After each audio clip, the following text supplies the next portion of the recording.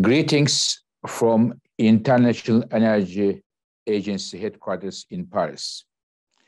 Dear colleagues, dear friends, we believe France stands today at a crossroads. We think France needs to decide how to meet its ambitious climate goals in line with its climate leadership and also secure affordable energy supplies.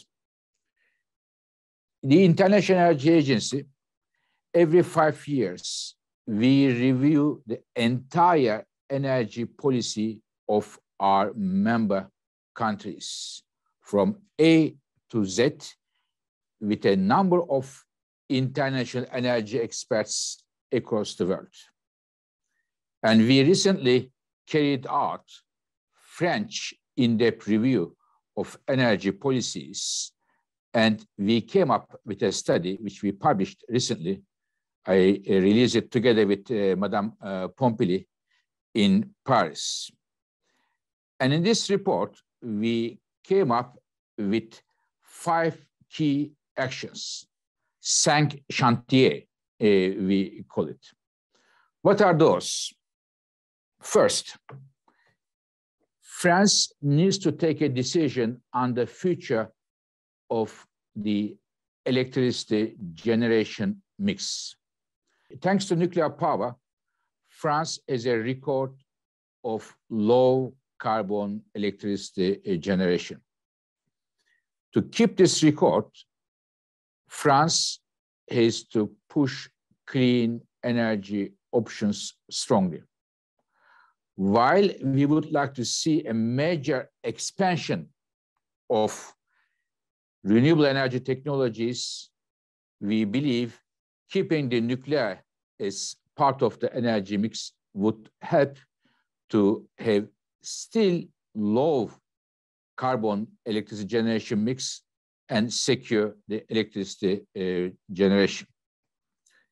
Second chantier, second action we suggest is to double down on energy efficiency, especially in buildings and industry sectors, and we hope that this will get attention of the French government. Third, having policies and having ambitions is good, but to track the implementation with regular progress reviews by the government with more staff and capacity and coordinated within the government, preferably under the office of the Prime Minister, would be an important step in the right direction. Fourth, the research strategy of France may need to be revised in line with the French net zero strategy. President Macron announced the new investment plan to 2030 with a focus on nuclear, renewables, and hydrogen. We believe the French research strategy should be tailored according to these priorities. Fifth and the last, France's leadership on clean energy technologies hinges on the availability of critical minerals, such as lithium, cobalt, and copper. And France is one of the 4 countries outside of China that have a rare earth elements processing capacity and produces 5 of the 30 critical minerals. A national plan further developed in this area would be of utmost importance.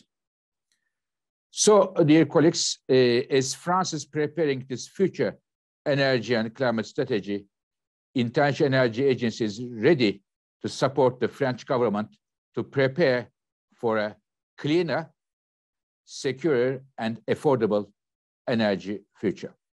Thank you.